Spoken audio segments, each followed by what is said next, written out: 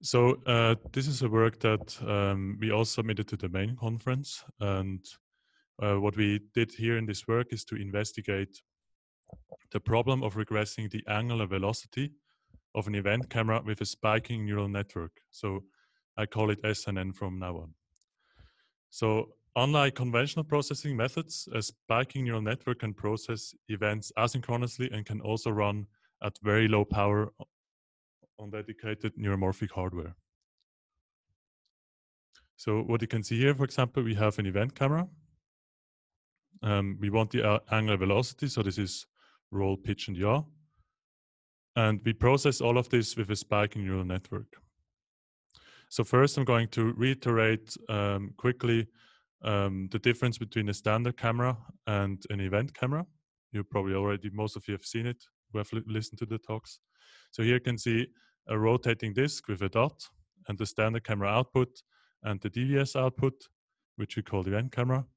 And you can see that we have a spiral in space and time for the event camera. And there are no events when the disk is not rotating anymore. However, the standard camera still outputs frames. When we increase the rotating speed, of course, the event camera can still capture this information while the standard camera has motion blur. And this is due to the high temporal resolution of the event camera. And when you have the event camera in a room and you're not moving it, then you can only see the pixel that move. If you move the camera, you can essentially see the gradients in the scene. All right, so now what is the difference between an artificial neural network and a spiking neural network? You can think of it as that artificial neural networks are using frame-based input, while a spiking neural network uses event-based input. But the main difference is in fact how this information is processed. So conceptually, for a neural network, a standard artificial neural network, you have synchronous processing at low temporal resolution. So this means you need to pass the whole input and you have to wait until you output something. While for the spiking neural network, you can process events asynchronously at high temporal resolution. So I'm going quickly to explain, maybe most of you are not familiar with spiking neural networks. So here we use one of the popular models of spiking neurons, and this is a deterministic spiking neural network. So how does this work? You can see the axis, the U-axis, which is the potential. So you can see this here. And you have the neuron threshold theta, where you can see it here. And we have a resting potential. So the resting potential is when there is nothing happening in the neuron. The potential is at this level. Now, in spiking neurons, you can decrease the potential if an incoming spike has a negative weight. The synaptic weight that is negative. You can also increase the potential if you have a positive synaptic weight. If multiple events or spikes arrive at this neuron in short succession, you superimpose their effect. And once you reach the neuron threshold, you generate an output spike. So you can already see that this is essentially an event-based processing pipeline. And there is also a refractory response, which basically ensures that you don't generate an output spike immediately afterwards. So here's a visualization of a multi-layer perceptron spiking neural network. In the left, you have the input that are events. Then you process them in parallel, and on the right, you have spikes that are outputted from the spiking neural network. What you can see immediately is the difference is that instead of processing layer by layer in a hierarchical way, the spiking neural network does everything in parallel on all the layers simultaneously. So it's basically parallel in space and time. And this is the one important factor because it means that you can basically have lower latency and you can directly benefit from the event-based input. So if you, any one of you have questions, please ask if it's not clear. Or write in the chat or Okay. Slack channel. Okay, good. So now back to the original question that we were asking ourselves. We want to learn the angular velocity of, so we have as inputs, we have events, and we want to learn the angular velocity, and we need to formalize this problem first. So if you look at this problem, it's essentially a sequence-to-sequence problem. And this means that the input sequence are events from an event camera. Okay, so the resolution that we chose is 240 by 180, which is one of the Davis 240C resolutions. The output sequence is a continuous signal in R3. So you want to get pitch, roll, and tilt at the same time.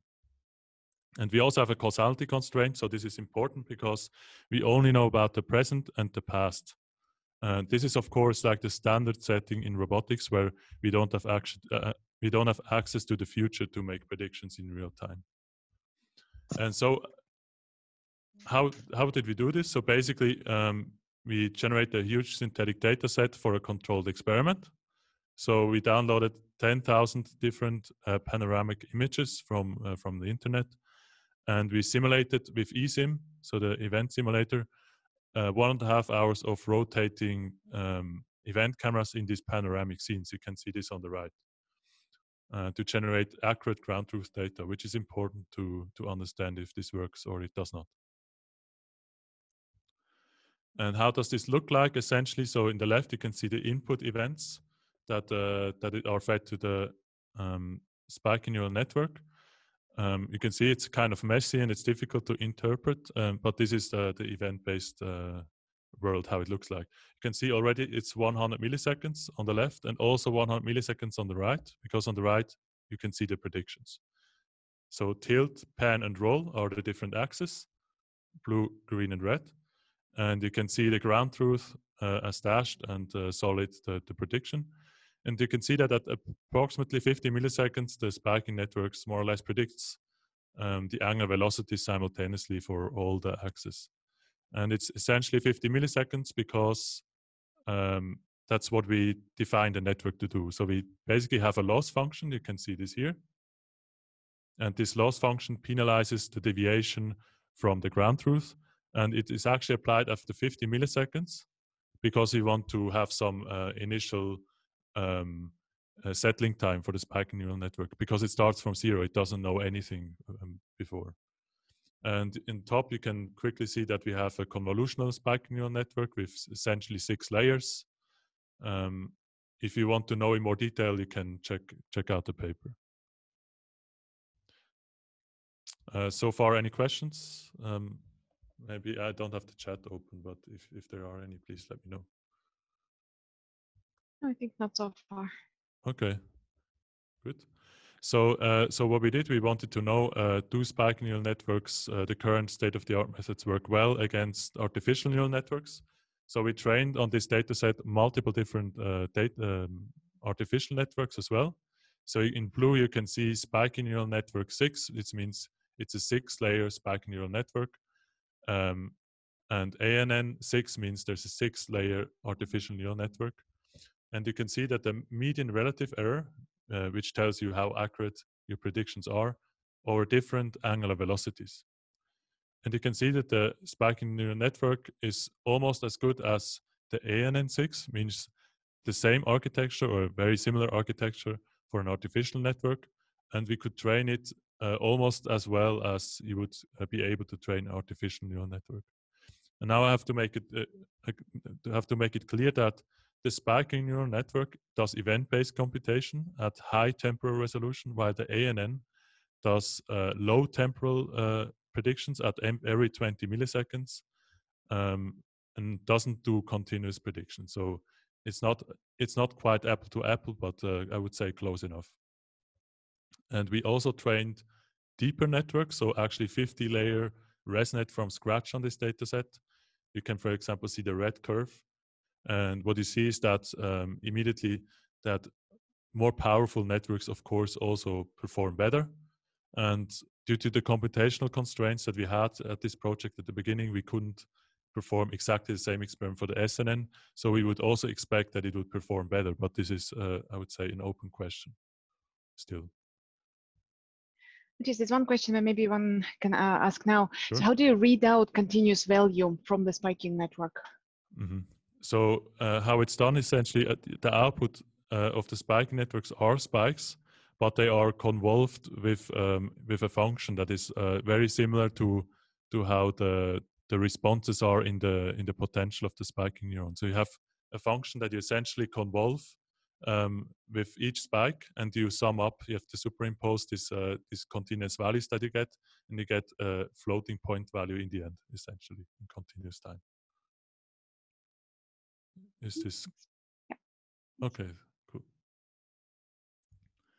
So yeah, so quickly the summary. So I think we have shown that SNNs can be competitive with ANNs on this task. That is, for me, it's quite an interesting task, the regression task, which is a bit different to what also many people do. So many people do classification, and this is why we looked at regression, and we can say SNNs can also be used for this on this task. And also larger SNNs are likely to perform better. So larger means more parameters, essentially deeper networks. It's also possible that actually more shallow networks perform better because our architecture is, of course, not the best possible architecture. So we're not claiming that shallower networks are not performing better. Then I think high temporal resolution is crucial. That is something that we also saw in the previous plot. Either use events or you have to use a representation that preserves the temporal resolution. So like a voxel grid that has been used in the community for some while. And maybe a quick outlook. So the discussion, I think SNNs are really natively support event-based data, which is great because yeah, it's kind of missing. If you use a deep artificial neural network on event-based data, you make some sacrifices like latency. You use much more power to predict anything, and for SNNs you don't have these drawbacks. But also that training and design of SNNs is active research. So I think there's a lot of research going on how to train SNNs, how to make training also low power, and to understand them better. So I think this will also improve in the future.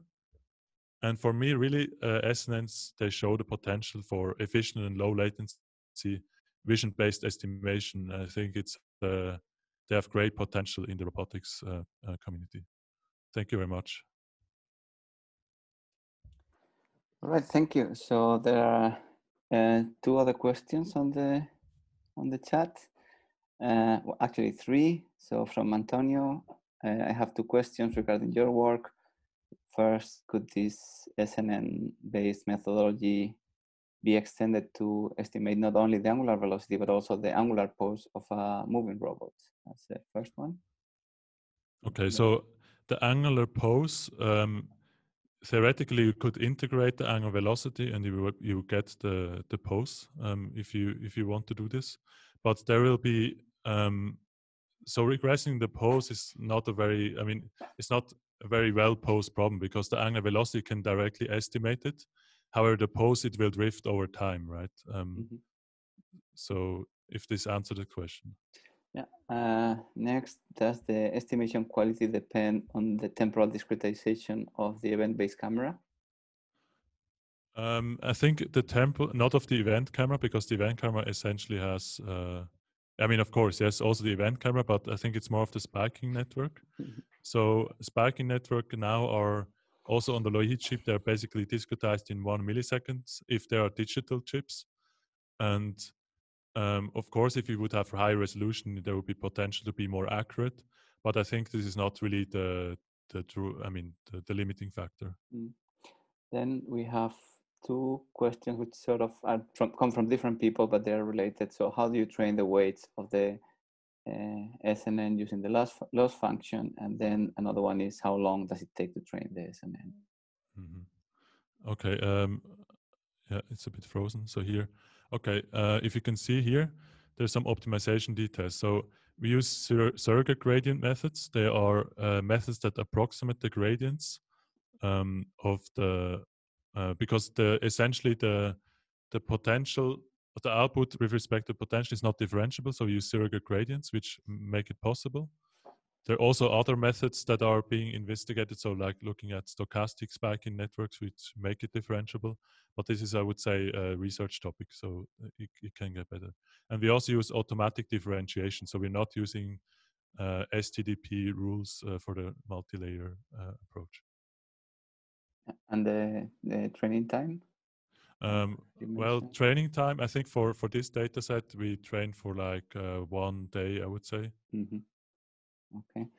There is a question from Javier, which I can link to another question, like a personal question.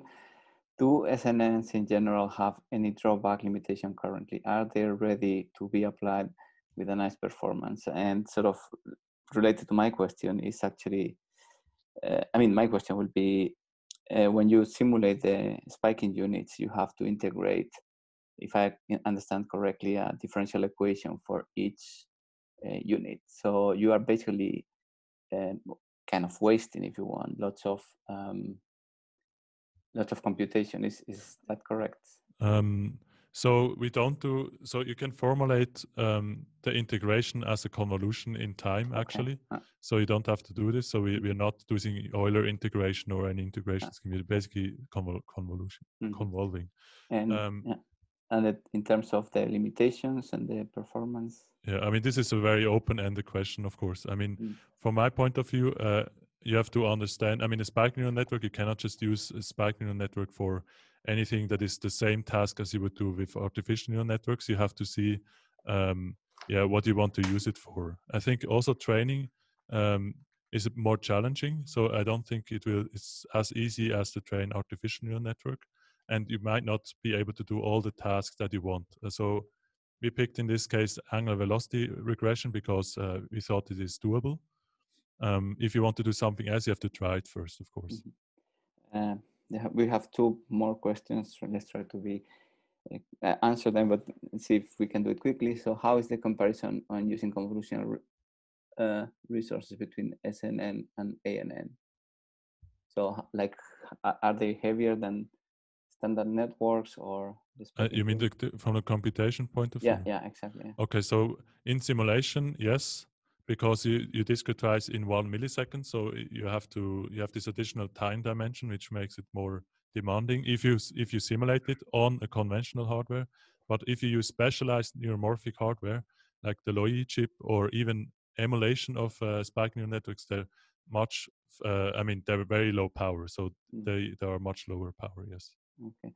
Then just the last one, does the output depend on the environment behavior? For example, the output in a highly dynamic environment versus a static environment? The output of the network, I guess. Okay, to answer it for this specific task, yes, I think it would matter. So in this case, we looked only at static environments. If you would have moving people in the scene, I think you would have to add it to the training data set to make it more robust.